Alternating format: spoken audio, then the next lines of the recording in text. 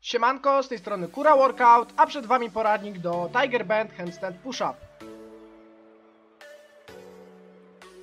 A więc pierw zaczniemy od tego, co musimy umieć, aby zacząć trening w ogóle pod Benda. Po pierwsze musimy umieć stać przynajmniej 30 sekund w miejscu, bez jakiegoś drgania, bujania na rękach.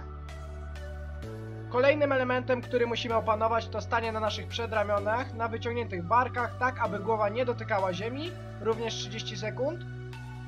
Ostatnim elementem przed zaczęciem nauki techniki do Benda są pompki na rękach. Powinniśmy być w stanie wykonać ich bez ściany przynajmniej 7-10. Teraz pokażę największy błąd, czyli nieumiejętne zejście na przedramiona. Występuje wtedy, gdy od razu idziemy barkami i łokciami do tyłu, przechylając się z dużej wysokości, zamiast ugiąć łokcie i dopiero przejść na przedramiona.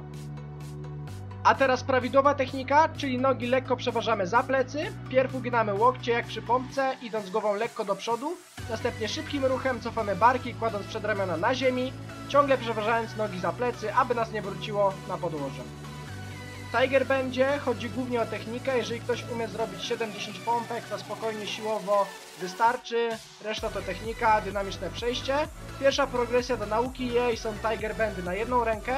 Jak widzicie, opuszczamy się pompką, następnie kładziemy jedno przedramię, lekko się skręcając i szybkim ruchem barków oraz przechyleniem nóg za plecy podnosimy przedramię i wypychamy całe ciało w górę. Kolejne ćwiczenie, które wykonywałem zanim nauczyłem się Benda, to Bend z przemieszczeniem dłoni i keepingiem. Opuszczamy się jak przy zwykłym, następnie kopiemy nogami i dłonie lekko przyciągamy pod siebie, po wylądowaniu wypychamy w górę.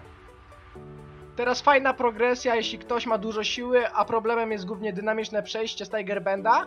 Wykonując na ziemi, musimy to robić wypychając się na barkach, zaś na dipach możemy osiąść, ponieważ mamy więcej miejsca na głowę.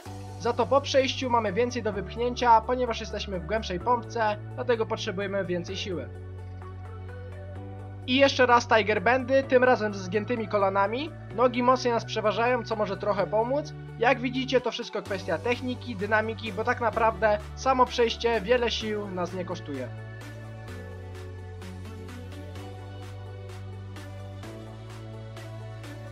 Jeżeli filmik się podobał, zostaw łapkę w górę, komentujcie, o czym mogą być kolejne filmiki. Osoby nowe zapraszam do subskrypcji, osoby, które nie wiedzą jak ćwiczyć, jak ułożyć swój plan treningowy, zapraszam na priv fanpage, pomogę. Siła z Wami i do następnego odcinka.